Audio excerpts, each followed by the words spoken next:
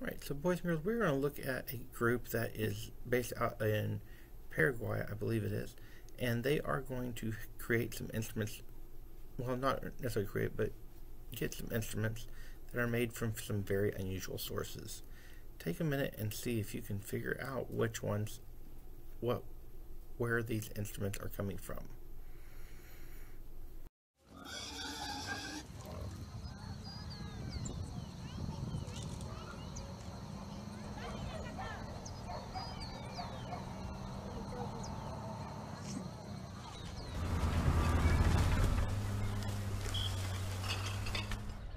Mi nombre es Ada Maribel Ríos Bogado, tengo 13 años y toco el violín. Me llamo Juan Manuel Chávez, más conocido como Baby, tengo 19 años y toco el cello. Este cello está hecho de una lata de aceite, la madera tirada en la basura y las clavijas son de una vieja cuchara para golpear la carne y para hacer el ñoquis. Y suena así.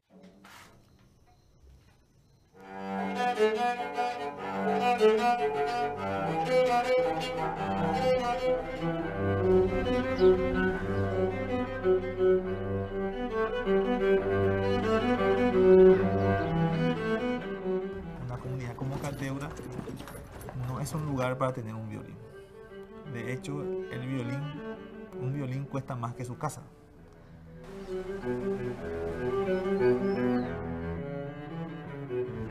En ese grupo acá mismo encontramos el colador de violín. Y de ese empezamos los instrumentos reciclados.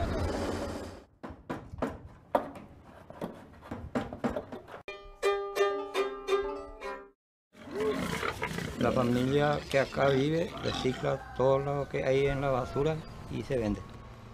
No pensaba antes que yo voy a hacer ese instrumento. Y me siento demasiado feliz cuando estoy viendo a un niño que está tocando un violín reciclado. Cuando ya escucho el sonido del violín siento como mariposa en el estómago, así una sensación que no sé cómo voy a explicar.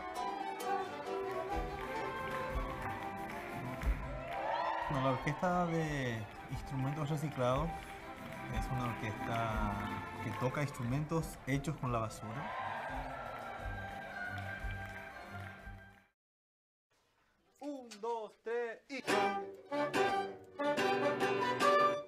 Mi vida sería, sin la música estaría de core y por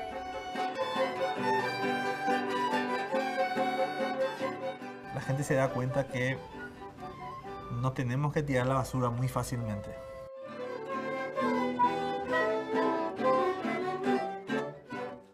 Y no tenemos que desechar a las personas muy fácilmente. ¡Fuerte, fuerte!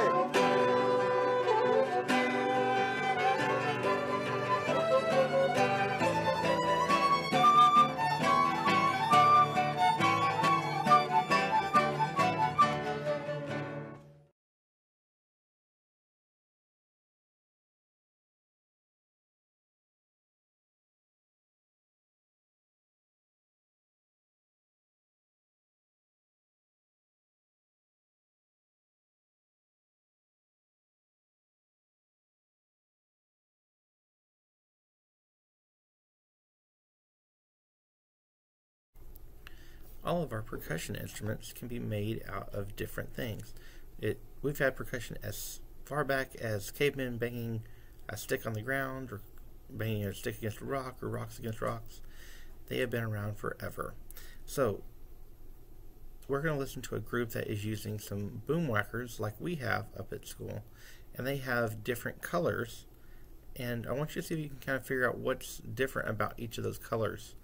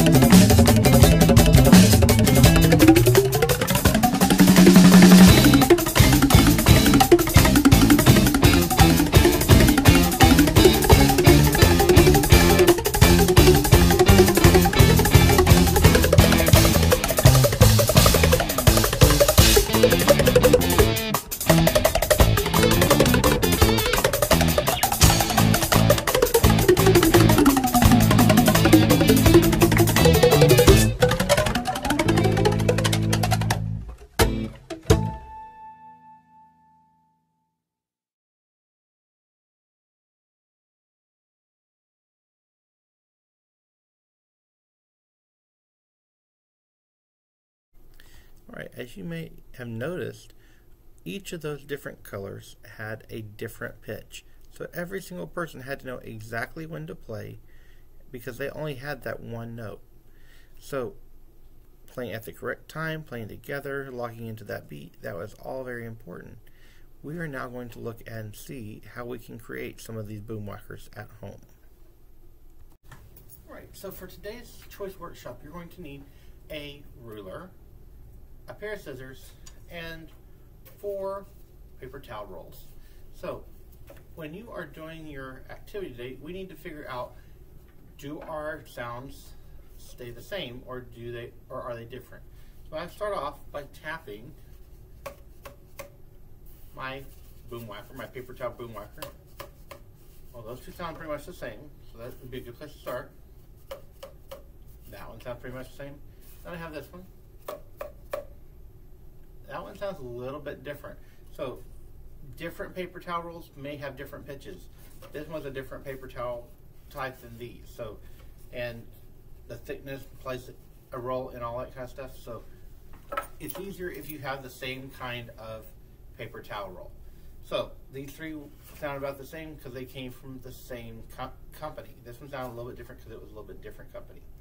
So the first thing I'm going to do is I'm going to listen to this, and then I'm going to try and base everything else off of that one. So I'm not going to change this one. This one is about the length of a ruler, about 10 3/4 inches. So I'm going to start there.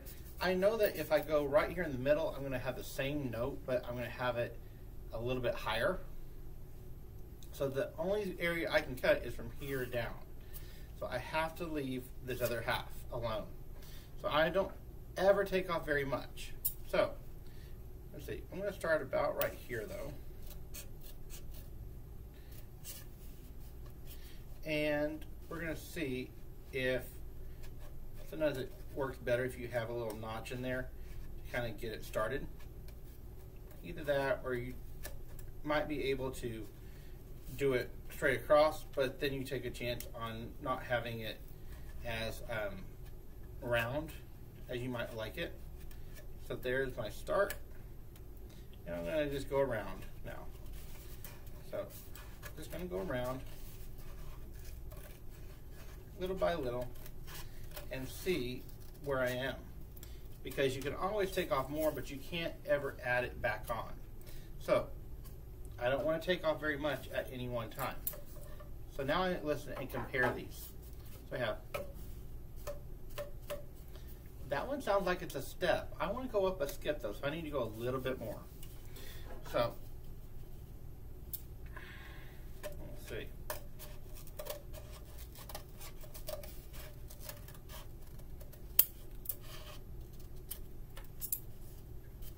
Let's see how that changed it.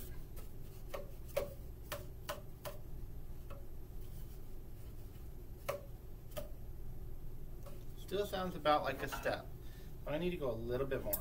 Let's see.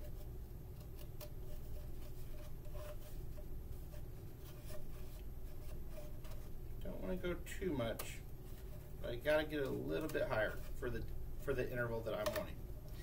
I kind of would like to have it be a skip apart. So I'm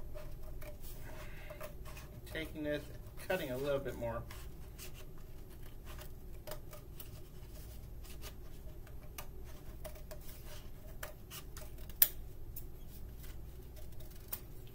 Watch out for flying cardboard.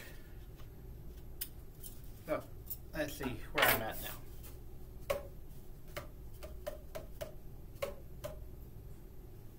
Still not quite enough. So I need to go even more.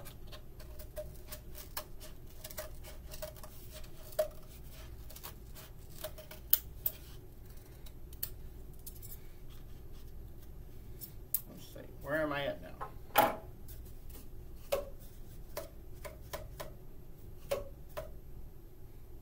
Not quite the skip I'm wanting. I need to go a little bit more. Bring it up a little bit more. Not much, just a little.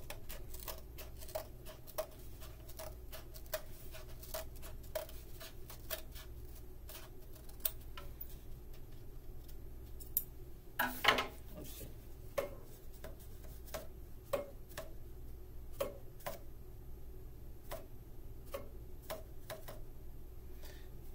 pretty close. So now I want to use this one and base the next one off of it.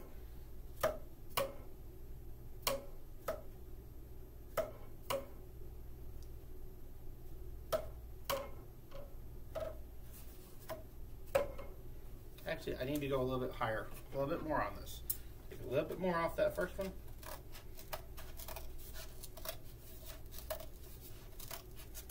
That's why our ears are so important, because they're going to tell us when to stop. So,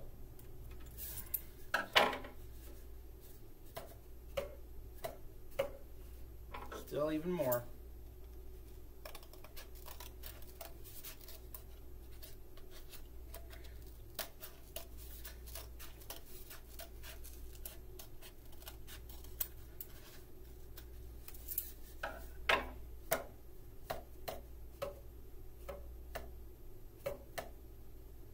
That sounds better.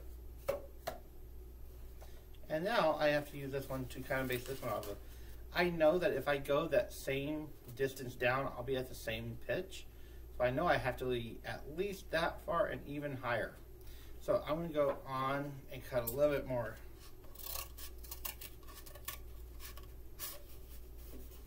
See, that should get me close to where that is.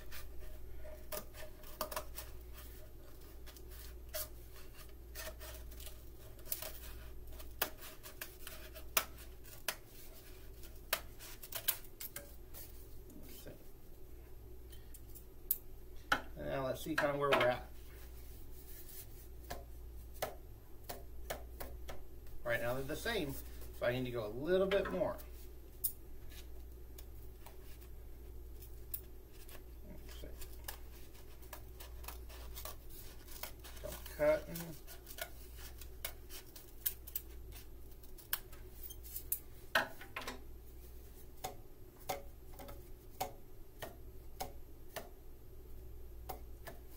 A little bit higher now because it's a little bit shorter.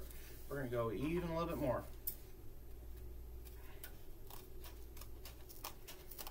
Still not quite where I need it to be.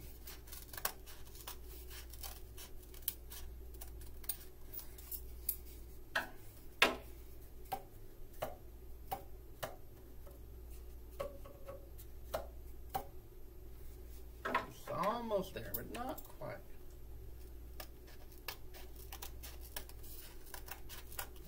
Just a little bit.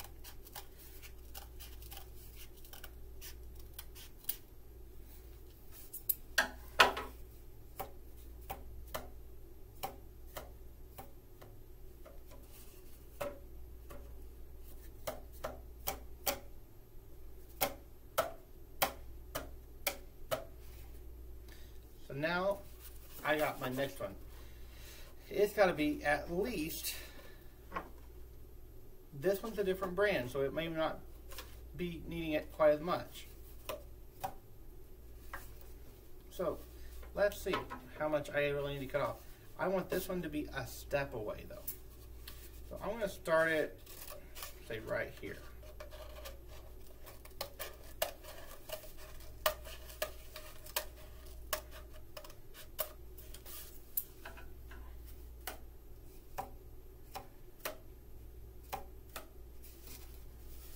Quite there yet. I'm looking for it to be a step apart. So let's see.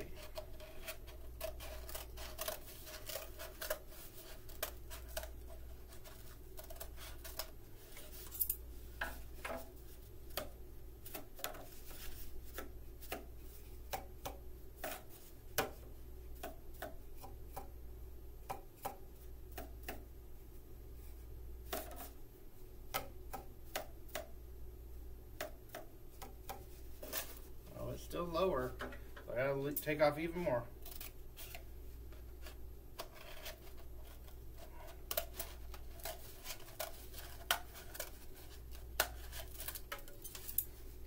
Okay, getting closer.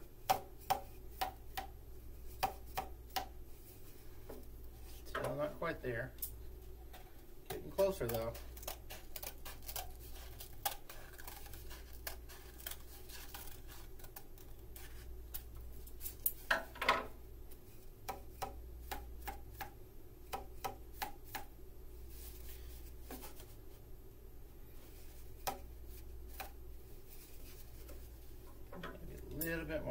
Not much, but just a little.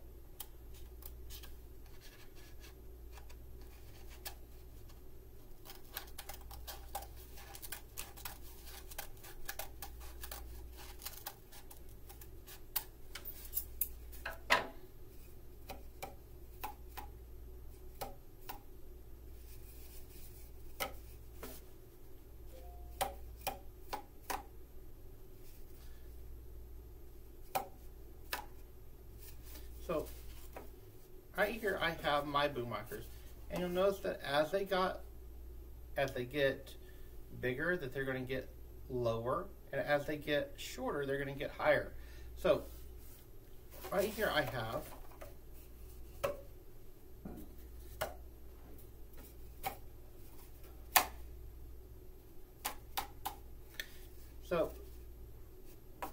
using a paper towel roller with some strength to it is a really good thing because it helps the sound project out better.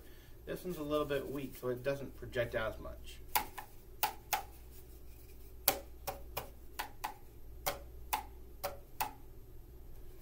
So as you are looking at this, we want to kind of have it there. I don't think that's quite right though.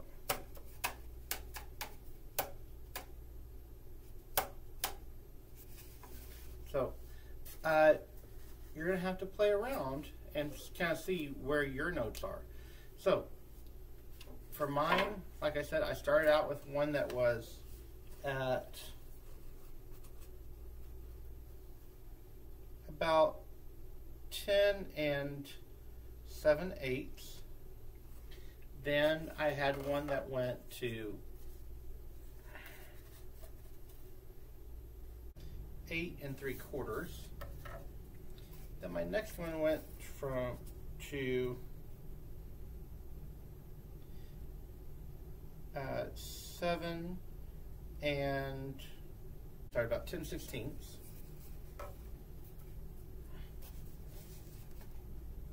And then my last one was at about 7 1/16. So like I was saying though, different brands will require different cuts. So you're going to have to play around, but we're trying to make the do, mi, sol, la group here of our boomwhackers. So take your time and see if you can figure that out. Then, once you have that figured out, see if you can play a song. Ready? And one of my favorite songs was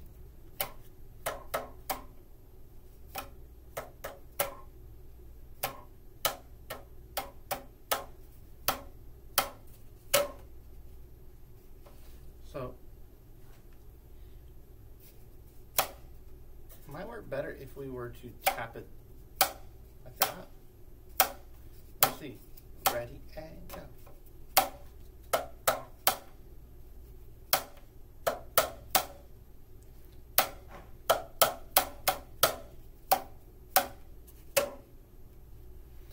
So there would be our song.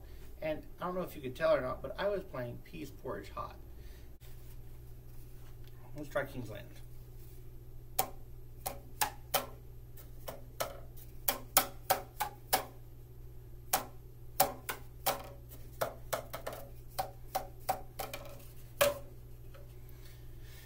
So it goes. I'm on the King's Land, the king is not at home. He's gone to Boston to buy his wife a comb. So these are some homemade boomwhackers, and I hope that you have fun playing with them and making them.